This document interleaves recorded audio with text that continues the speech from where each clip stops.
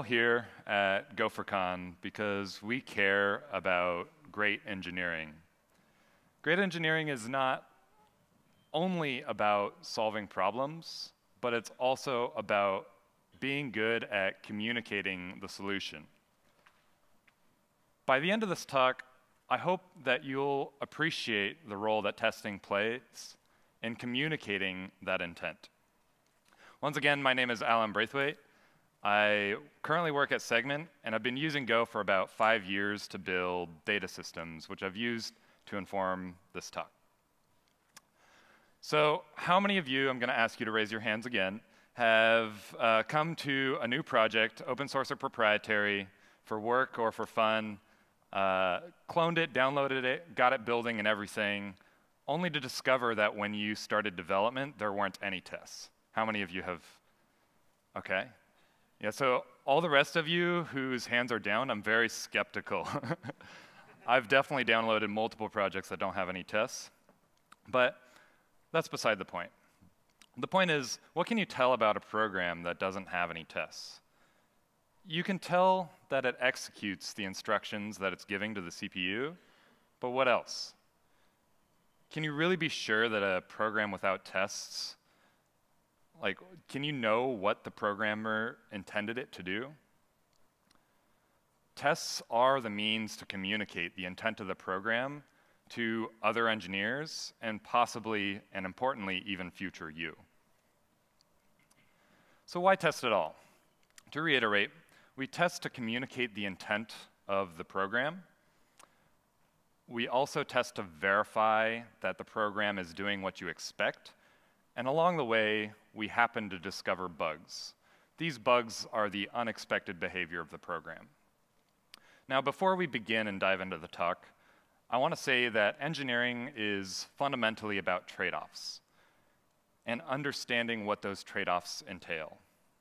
So throughout this talk, take nothing here as prescriptive and instead consider what works best in the context of your project, your code, and your organization. Finally, if tests aren't making your work easier, then you should really rethink and reconsider your testing strategy. So over the next 20 or so minutes, we're going to be covering how to best structure your code to make it testable, how to write effective test suites using Go, and finally, a little bit of a fun one, the last HTTP test I hope you'll ever have to write. What we're not covering in this talk is the tooling. So GoVet, GoLint. We're not covering test coverage. We're not doing race detection or testing frameworks. These are all very important, of course. I encourage you to go do some research on your own if you haven't learned about any of these. But it's not really important to the topic of this talk. So first, let's talk about how to structure your code such that it's more testable. We're first going to talk a little bit about dependency injection. Then we're going to talk about how channels and tests interact. And finally, we're going to talk about how interfaces and tests work together. So firstly, what is dependency injection? Dependency injection is a design pattern that allows you to inject your dependencies into a constructor. So what that means is you have your struct or your package and you need some external dependency. You're able to fulfill that dependency by allowing whoever is calling that to input their own implementation. So let's take a look at an example. So here we have a service which talks to a SQL database and various ways to initialize it. I chose SQL here specifically because it is so nuanced. There is no such thing as a perfect abstraction, particularly when it comes to SQL. There are many different SQL implementations, and they all have their own features. And because of that, you can't write the exact same code to interact with these databases. So in the first example, you can see that we're only injecting the database connection string. Here, it is useful to notice that we instantiate the actual database connection using the driver that we specify, in this case, Postgres. So this might be useful when you want to enforce the fact that you're using Postgres, for example, when you're using features that are specific to Postgres. If you're using features specific to MySQL, you might do the same here. In the second example, we're accepting a generic SQL database. This might be useful if you are migrating between two different SQL-like databases, or if you want to be able to test locally with, say, a SQLite database and you're running Postgres or MySQL in production. So those two vary in a slight way. However, the last one, it's the fully abstracted example where we've defined a completely new interface called store here, which doesn't imply any sort of database at all. Now, this last example might be useful for you to be able to stub out tests, or if you can actually satisfy that dependency using other database types like a key value store. However, you lose the ability to enforce certain the constraints on that database. So hopefully this illustrates the different levels of dependency injection, and which one works for you is really dependent on your environment and your program. But what if you want to be able to override behavior without using dependency injection? There are other ways to do that. So anybody who's tested time knows without a doubt that it's probably one of the hardest things to verify. Aside from the formatting issues that you might have with strings, you also have to deal with the current time frequently. So here we've defined a global variable in our package which we're able to override. We're calling calc expiry here to calculate the future expiration date of a current, given a duration. However, in our test, that's hard to verify if we don't have the current time, because in our function, it calls time.now. So in our test, what we can do is first we save the reference to time.now, and then we can restore that reference later in case any other tests depend on that. Finally, we override time.now, or our now function in expiration.go, with a well-known date that we can actually use to be able to validate and check our tests. This is a good example where you don't need dependency injection to be able to override the behavior of your program in your tests, and that might be desirable when you don't want to provide the ability to override it to the consumer of your API or to whatever is using this particular piece of code. All right. Now let's talk a little bit about channels. Channels obviously are one of the most powerful tools in Go. However, I'm going to argue that it's much easier to test an API which is synchronous, that is, it doesn't export channels, than it is to test an API that does export channels. When thinking about channels, you have to consider all of this context when testing them. There's a lot of channel semantics that you have to keep in your head that imply that it's a lot of cognitive overhead to keep track of when you're writing the test. Things like who owns the channel? What is the life cycle of this channel? Who closes it? Is it buffered or unbuffered? Because those have different semantics. How do we handle errors? All of these are examples of things that you have to think about. During the research for this talk, I found only 4 examples in the standard library that exported channels with like in a meaningful way, that is not reflect in runtime. So those were net and HTTP for cancellation, signal for notifications, and time, which is notifications, but it also has a data component that is the time object. So these are very simple APIs. They're well-defined, well-documented, and it's a good example of the exception to this rule. But in general, I think you should try and avoid using channels, exporting channels from your library. So let's take a look at an example. So here we have a qlib. It has a reader struct, and it has this method called readChan, which returns a channel of some type message. In our test, when we want to test this, We instantiate the new reader, and you might start by just ranging over the read chan and verifying each message individually. However, you have to consider always, how do you handle those errors? Almost certainly there will be some sort of error handling code that you need to do when dealing with a queue of this type.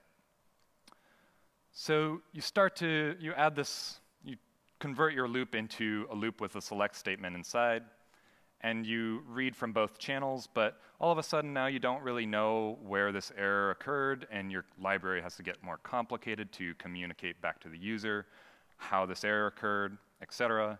Additionally, you have to deal with timeouts. You've still got reading semantics and all of that.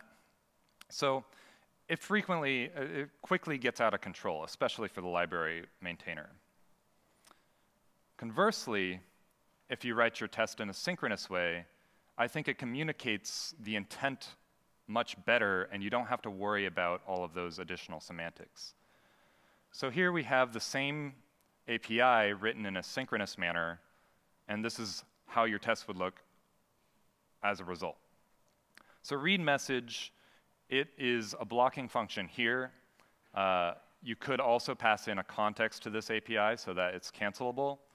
But what's important to notice is just because this method is a blocking method doesn't mean that the implementation can't be asynchronous under the hood. So this could block until it receives a message, and then you'll be fine. However, I'd like to propose a question. Would you rather test this code or code that exports channels? I almost always fall on this code instead. And I'll have another example of this later. A very perhaps contentious topic in Go is how best to use interfaces. Interfaces are another one of the most powerful features of Go. However, it's oftentimes confusing, especially for people coming from other languages, when it's most appropriate to use them. So I'm going to argue that library authors should not export interfaces unless they have a very strong, compelling reason to do so. Conversely, I think program authors should create internal interfaces to express and implement their external dependencies so that they are free to be able to implement their own stubs and define exactly what they depend on in that external dependency. So I've picked a specific library here, which is very dear to my heart because I've been using it for a long time. And I picked it not to throw shade at it. It is an example of what I think is not idiomatic, but it is also a very useful package. That package is Sarama. So for those of you unfamiliar, Sarama is a Go package which is a client library for Kafka. Here we can see we're scrolling through the API, which is very large, but in particular, it exports 22 unique interfaces. It provides a special mocks package to satisfy the interfaces specifically for testing, but these interfaces have a very tight coupling to Kafka's implementation. So I asked myself, what are we actually testing when we are using this? So I think we're testing our calls to the Sarama library, that the mock implementation actually satisfies the interface. We're testing our code that depends on Sarama, but without running Kafka itself, which is arguably the biggest reason why you would want to use these mocks. However, we're not actually testing the behavior of the library itself because it excludes the implementation that's actually talking to Kafka. So if you compare the actual amount of code that's being tested in the Sarama library, it's very different.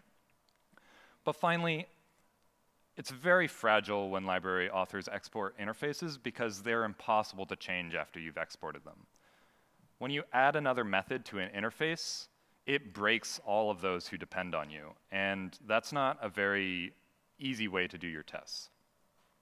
So let's look at an example again. This is how I chose to solve the problem of testing this queue, or testing Sarama.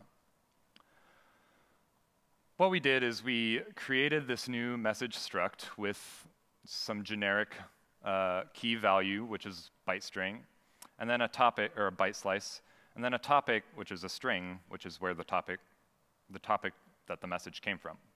And then some additional metadata that's not as important for this talk. And then we defined a consumer and producer interface, which has, the consumer interface has a receive method, which is blocking. It accepts the context so you can cancel it and do timeouts. Then it returns that message, an acfunc, and an error. Likewise, the producer is also synchronous. It has a send method. It accepts a context, the acfunc, so you can ack upstream, and a list of messages, and returns an error. This helps us because we're able to better understand what it is that we're trying to test, and we can have multiple implementations for different things. So in particular, we can stub out the entire library, and we don't have to worry about having to connect to Kafka if we don't need to, but without the huge interface that Sorama provides, which is also specific to Kafka. Additionally, at Segment, we've historically used NSQ a lot, but we have moved pretty much everything over to Kafka. And this interface was pretty critical in enabling that move because we needed to be sure that the behaviors of our programs that interacted with queues were the same no matter what. So there's no confusion about what's happening here, and it solves the problem of testability. So this works because now the consumers, your programs, are defining what it is exactly that they depend on. So consumers can implement their own stubs. If you're a library maintainer, it greatly reduces the complexity of maintaining that library because now you don't have to worry about it. And one thing that I really like is it helps debuggability. When you go to a definition for that particular method that you're currently looking at, it goes directly to the implementation instead of going through some other interface. Finally, don't take my word for it. People much smarter than me have written about this. So JBD or Rakul has a great post on this from way back in 2014. And Bill Kennedy as well has talked about this in his blog. And I think it's a really important thing that enables easier testing of your own code. All right. So let's talk about parameterized test suites. So I wasn't really sure what to name this section. I tried doing some research and figuring out what to call this, but we'll just run with it. If you have a better name, please come see me after the talk. I'd love to hear it. But basically, a testing strategy that I use is I start with a single implementation, I test it. Eventually, I'll find a need to abstract away that implementation. And then I'll write new implementations to satisfy that interface. Oftentimes, it may be a stub. Sometimes, it may be another implementation. And then I'll refactor my tests to use that new interface. And that last step is the important one here. So let's look at an example again. We start out with a single implementation. This is a cache that uses Redis as a backend. It has two methods, get and set. And importantly, we're just calling directly into the Redis library to access those methods. Pretty simple. When we want to test this, we simply instantiate a new cache. We pass in the Redis initializer. And we test directly against Redis. Now, notice that this requires spinning up a Redis somewhere. Docker is a very good tool for this, so you might want to use Docker, but if you don't have Docker, then you have to run it locally and manage that some other way. I think this is the best way to start with any project and any testing. However, you'll probably eventually get to a point where you need to build an abstraction on top of this. Like I said, whether it's stubs or a different implementation, eventually you'll want to do something like this. So what we have is we've written a store interface with two methods that are the same methods that we had on the original struct, but now we can actually implement a different implementation. So this is pretty simple. Get now, instead of calling Redis directly, calls the store interface. Set now also calls the store interface. and returns the same errors, same signature. Now we can use a memcache implementation. And here we've implemented memcache using that satisfies the same interface. So we have two implementations, and we want to refactor the tests. So here's how the test looks refactored. We have test cache Redis, test cache memcache, and all they're doing is they're instantiating that cache object or that cache struct and populating it with the particular implementation of the interface that we care about. And then our sweet cache function actually is the same methods as the original test Redis. And what this gets for us is this enables us to be able to write one test that can satisfy all the implementations that we've written. So why might we do this? In particular, we write less code. And who doesn't like writing less code? But also it enables us to be confident in the behavior of your program when switching implementations. If you have good coverage over the actual test API, then I'll argue that that's actually good enough for your tests. Finally, it defines the behavior in crystal clear terms. And what that does is that communicates the intent of that particular package without a doubt. So let's get to the fun part. I'm going to talk about the last HTTP server test that you'll ever need. So I can't take credit for this. Florin from JetBrains, I saw him give a talk 2 years ago at GopherCon, well, the pre-party, and I was just blown away by this. So we're going to walk through kind of my process in bringing up this test. So when I was new, this is how I would implement a HTTP server. I would just return a servmux, which implements the server interface. And we instantiate it. We register 2 handlers. These are just returning nonsense byte strings, and they accept different methods. So this is how we might test it, given that. So to test the handlers, we might kick off a Go routine, do a listen and serve on an unprivileged port, and pass in our new server as the server. Then we would run through each URL and verify that it returns the response that we expect given the particular method that we pass it. Pretty simple, but notice that we're calling HTTP GET and HTTP POST on those messages. I don't think I included the post here, but in any case, let me introduce the HTTP test package. This is a package that, if you're familiar with Go and you've been using it for a while, you probably know about this package. But I think it's one of the most useful testing packages in Go because it allows you to be able to test the same servers without having to spin up and bind to that port. So notice this Go routine has an infinite lifetime for the duration of the test binary, which means that no other test is going to be able to bind to that particular port, which is problematic. So the HTTP test package alleviates that need by providing methods to create a new request and also to create a new response writer, which is the new recorder method. So when you pass those into your serve HTTP method, it actually populates the response, and you can use that to verify in your tests and run your assertions. So that's pretty great.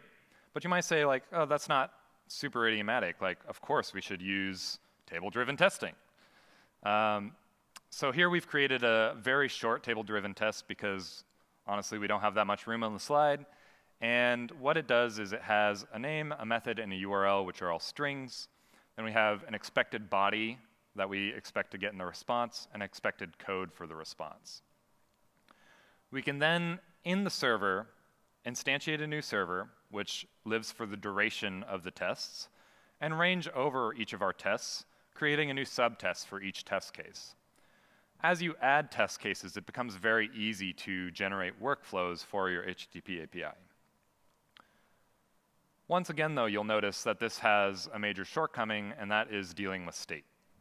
This The way this is structured right now, it assumes no state on the HTTP server, and in many applications, if not most applications, that's simply not the case.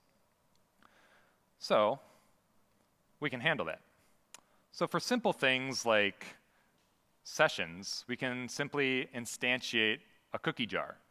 So a cookie jar, if for those unfamiliar, HTTP cookies are how you manage sessions in browser-based authentication means.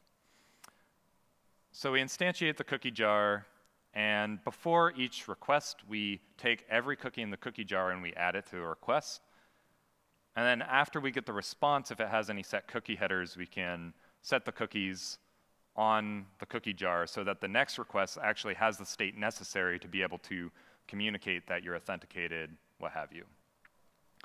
So that's good enough for login, but what about for database-driven applications where the state is held in the database? So this isn't Go code, but this is a particular feature of Docker that I really enjoy. So this is a Postgres Docker file from the standard library for Docker, and what it has in it is this special directory called docker entry point initdb.d. So MySQL, Postgres, and a bunch of other SQL-like databases definitely implement this. Some other databases might, I'm not entirely sure, but what this allows you to do is when you copy in all those SQL scripts into that directory, it'll actually run those so you have the schema that you expect inside the database, so you can actually exercise your entire test suite locally, which I think is amazing. The one thing that you do have to worry about is clearing that state afterwards. So we'll instantiate the new database, and then we'll pass that database into the new server using dependency injection, and then we run our tests as we would normally using the table-driven testing. So now you can do workflows like creating accounts, creating objects in your database. Doesn't matter, but at the very end, you have to make sure to truncate your tables or somehow clean up to a point that it's usable for the next test. So using all those techniques, I think you can see how you can create a pattern where you just use that for every HTTP test, and then you don't have to think about how to test an HTTP server ever again. So to wrap up, just remember that testing is more about communication than anything else. It should more than ever be about making writing code easier. And if it's not doing that, once again, think about how you're doing your testing. And finally, always consider your testing strategies in the context of your program, your organization, because without that, you won't be able to really effectively test your code. Thank you.